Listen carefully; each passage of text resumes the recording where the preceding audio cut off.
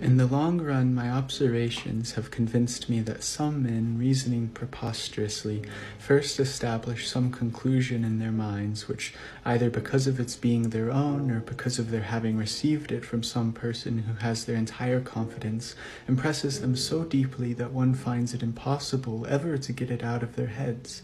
Such arguments in support of their fixed idea as they hit upon themselves or hear set forth by others, no matter how simple and stupid these may be, gain their instant acceptance and applause. On the other hand, whatever is brought forward against it, however ingenious and conclusive, they receive with disdain or with hot rage, if indeed it does not make them ill. Beside themselves with passion, some of them would not be backward even about scheming to suppress and silence their adversaries.